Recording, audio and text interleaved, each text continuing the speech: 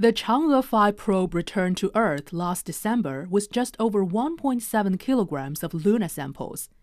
The China National Space Administration delivered approximately 17 grams of samples to 13 institutions. Researchers from the Purple Mountain Observatory of the Chinese Academy of Sciences analyzed 15 milligrams of the lunar samples and discovered that their characteristics were mainly those of a new type of basalt, which has high levels of titanium. We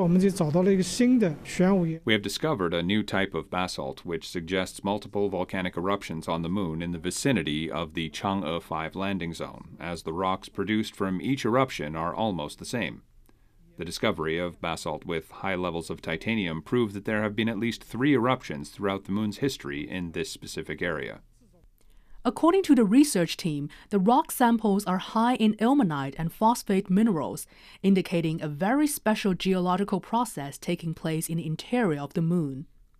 These samples will open a new window for the study of lunar science, and the new study would provide basic information for subsequent scientific research. 宋文静，上海 Live。